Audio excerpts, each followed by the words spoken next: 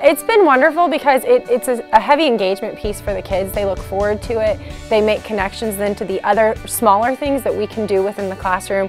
When we focus on informational text, they'll make connections into what they've learned in science. It just makes that richer. And there's that piece for those students that are science-minded that they don't get as much to meet their needs throughout the day, and this program gives them the opportunity to really focus on that, and of course meets the needs that the state has set out for them too.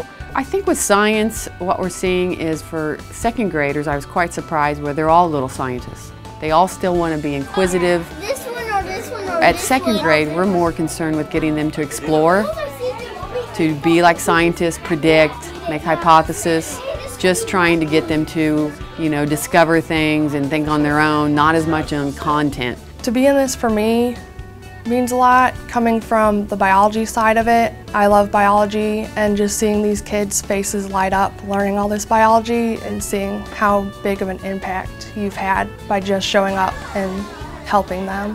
And it's been interesting to watch the teachers kind of come out of their mold, and then to watch our science kids also come into this setting. It's very interesting to see all that dynamic, take people out of their comfort zone and see how excited kids can get about science, and then show that enthusiasm to be able to teach them about plants or show them about a seed, and that is kind of contagious.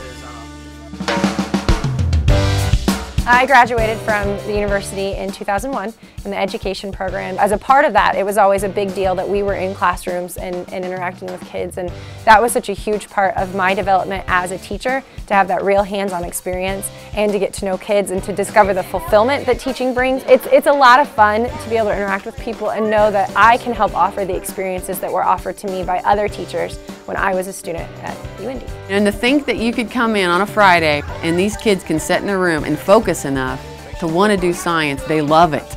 They're like little sponges. They hug you, they're so excited, our college kids are excited, it just oozes out of the room going science. And to be able to walk in and think that we can provide that is cool. I've been doing this for 3 years because I love it, and I think it's amazing, and to just see how much these kids enjoy it makes it totally worth all the work that we put into it.